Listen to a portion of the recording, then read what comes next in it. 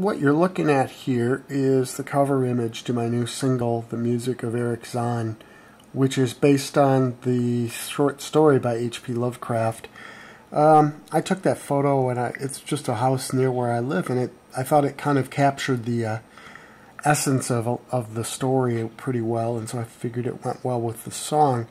The song's the first track I've recorded for my upcoming album that I'm still in the process of working on, called Tales of Wonder and Dread.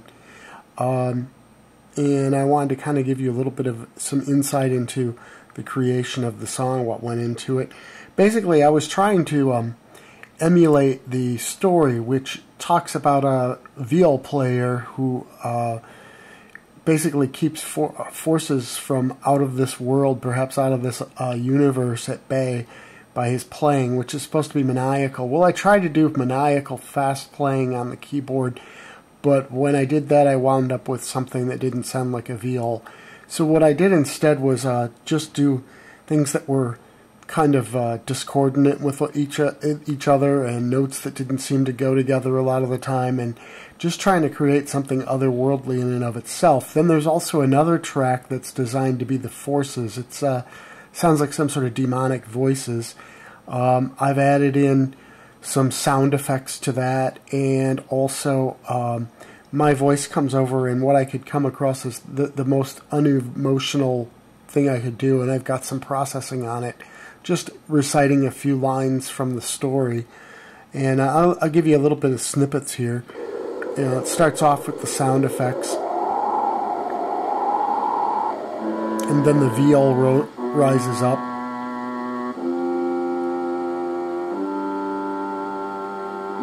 And then you can start to hear the voices come in. I heard Zann every night, and although he kept me awake, I was haunted by the weirdness of his music. If you move forward, the voices and things start to get louder as it goes on.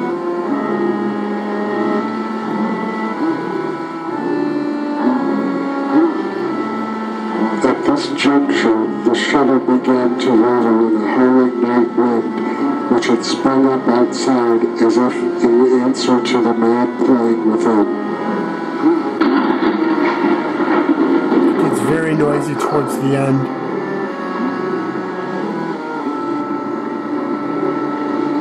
Basically, the song is designed to be creepy and otherworldly, and it would be great for Halloween time, or just for anybody who enjoys the works of H.P. Lovecraft.